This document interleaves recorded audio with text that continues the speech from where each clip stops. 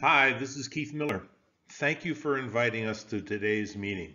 I was planning to be with you physically, but I had a last-minute urgency that pulled me out of town. I hope this presentation will tell you a little about some geospatial activities in the College of Education. 4 of us are meeting regularly, and we call ourselves the UMSL COE Geospatial Design Lab. Phyllis Balcerzak, Sarah Coppersmith, Fatima Marty, and I are all part of the group.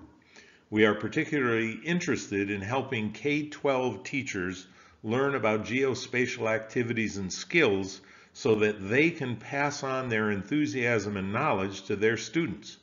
We are interested in helping veteran teachers already working in schools, as well as teachers in training. Here are 6 items our group is working on at the moment.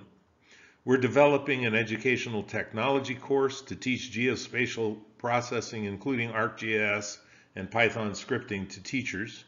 In addition to practicing their own skills, the course will also explore pedagogy appropriate for integrating geospatial activities into K-12 classrooms.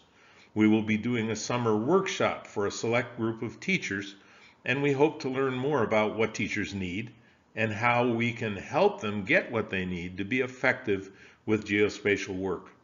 We are also planning to help integrate mapping into an honors course, and we are negotiating with other College of Education faculty about how they can integrate programming and geospatial activities into several teacher preparation courses in UMSL's College of Education. Thanks for listening, and I hope you have a great meeting. If you have any questions or comments, here's my email. Take care.